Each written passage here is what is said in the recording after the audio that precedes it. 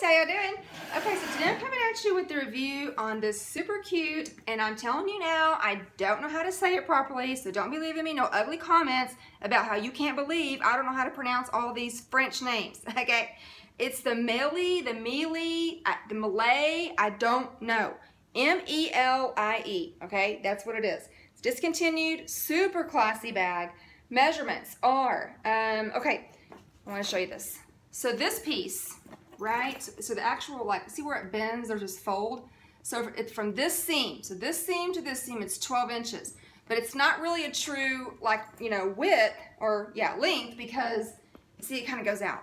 So that piece measures 12, but the true piece, or like the true space that you have, is going to be 14. So we're going to say 14 inches wide. It's also 14 inches tall. And then as far as the depth, okay, so I put 5-ish because again, I just measured this piece, but you know, if you're setting it flat on a table, you can see that you have more room than that, okay?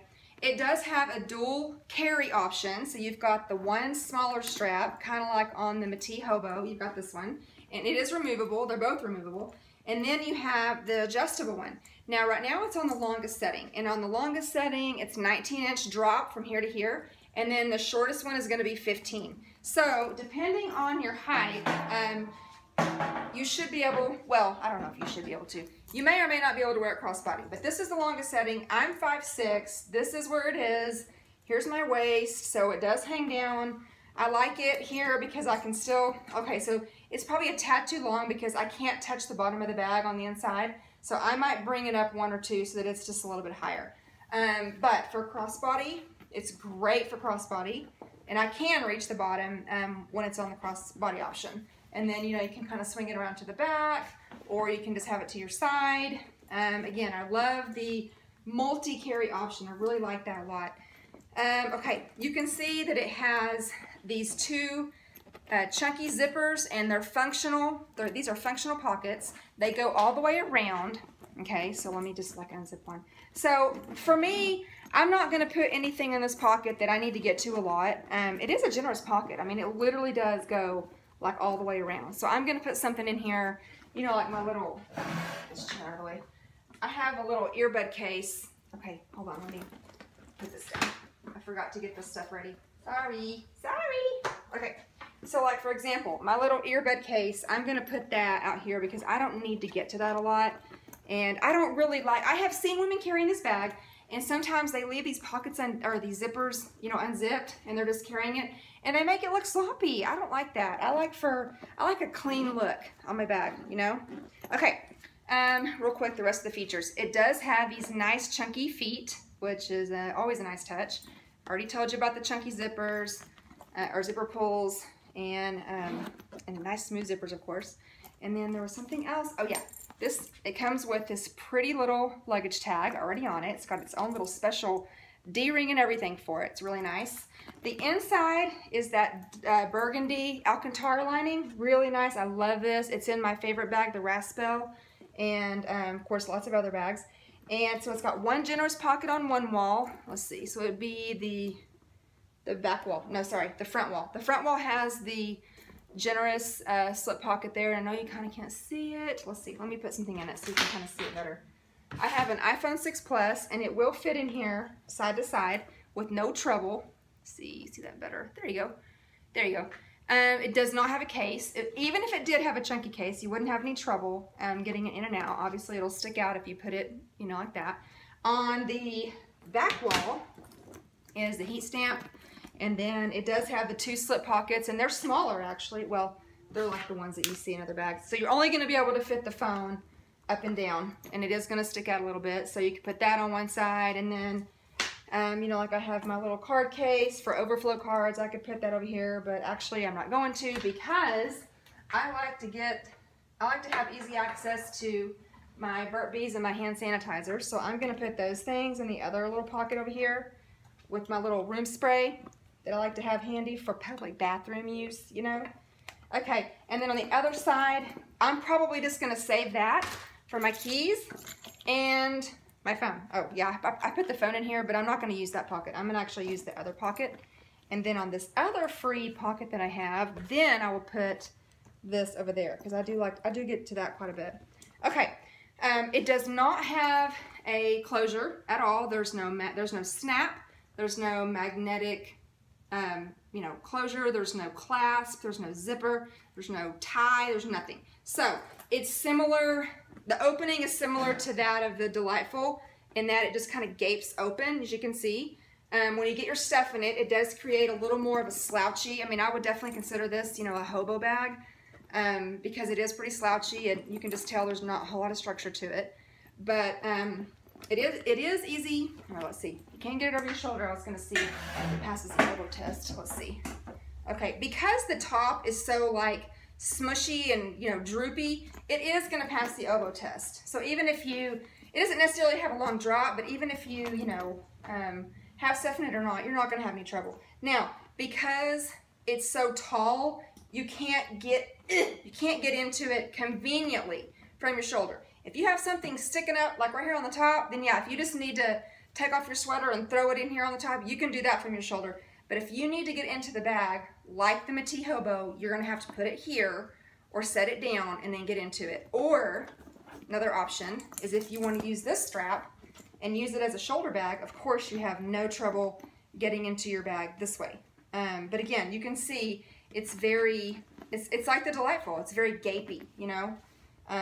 So there. But it does kind of fold over itself. I don't know. It doesn't just stay like this. I mean, if it does, you'd have to just adjust it because, you know, you can, so you can kind of close it. It'll close naturally if you push it together and kind of fold over the canvas. It doesn't take a lot of work though. I'm not trying to make it sound like you have to work to get it closed. You don't.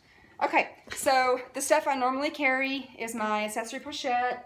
I'm just going to put that down there on the bottom. Of course, I have my mid-size pochette, and I'm going to put that in there. I have my zippy organizer wallet. It's just a little bit bigger than the original zippy long wallet. I do have a comparison video of the two on my channel, and there's not a whole lot of difference. I think it's like an inch in the length and the height only. It's not very much at all.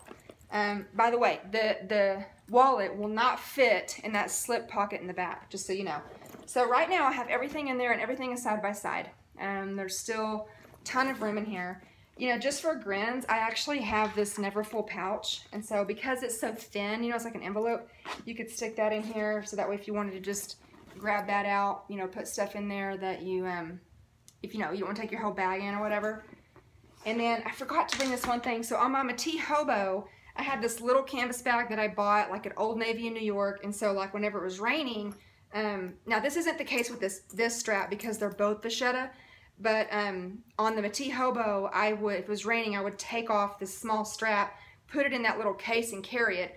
Obviously with this bag, you know, well, you're going to pick your poison. You're going to have either watermarks on this short one or you're going to have watermarks on the other one, unless you get some sort of strap made. I don't know. I have this one strap that I use on my Mick bag, and I'm actually getting one made that has the gold hardware. And so if it was raining, I could just put my aftermarket strap on it, and then I wouldn't have to worry about it. See? And it doesn't matter if it's black. I mean, obviously it'll coordinate. I'm just saying, if you wanted to carry it in the weather and you didn't want anything to, you know, you didn't want any watermarks or whatever, you could use something else just for that purpose. But anyway, okay, so what else was I going to tell you? Oh, I also have a couple more things. I have my little Burnt Bees. No, this isn't Burnt Bees. Trader Joe. This is something that I don't really need to get to a lot either, so I will just put it on the other little outside zipper pocket right here. I'm just going to stick it in here. So these pockets to me are convenient. I think they're better for things, in my opinion. I think they're better for items that you don't need to get in, you know, get to quickly and all the time, because I feel like it's kind of a beating to be like, oh, jacking with the zipper, just because it does go all the way around, because you have to have the bag placed a certain way to get the zipper to go all the way around. You can't really do it one-handed, you know what I'm saying? And then, of course, I don't want this to fall over. I have my oversized calendar. I say it's oversized. It's really not that big. It's not even 8.5 by 11. It's smaller than that. And then, so that goes in there, see, just like that. And then for the summer, I have like a specific summer calendar, because there's like all this stuff. I'm not sitting here bragging going, oh my gosh, I'm so busy, but I am. My kids have like all these random different things, and I couldn't keep track of it in my main calendar. So I have this huge folder that I'm only carrying short term, and I can put that in here up and down. And it is kind of obnoxious, but like I said, for right now, with all their junk that's going on, I have to carry it. So let me just mod shot it again for you. So first you can do crook of the elbow, like I said. Obviously shoulder, no problem. It's really pretty. Let's just kind of do this.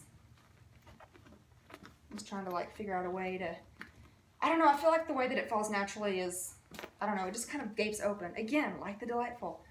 And then you also have your shoulder strap here. You can carry it like that, which I like this. I've been, you know, I think I've mentioned in one of my other videos, last year I was like in a tote phase. This year I'm in like a shoulder bag phase. So I like this. And then of course crossbody, I'm 5'6", and so it has the longest setting on it right now. And so it's right here, like right at my hip bone. So like here's my actual hip bone right here, and it's right at the top of that. And then I like to have it kind of in the back, like if I'm at the store, I like to have it kind of in the back. So anyway, again, this is the, and I'm sure I'm saying it wrong, the Melie, I don't know, okay? Anyway, I hope this was helpful, and I'll be talking to you real soon.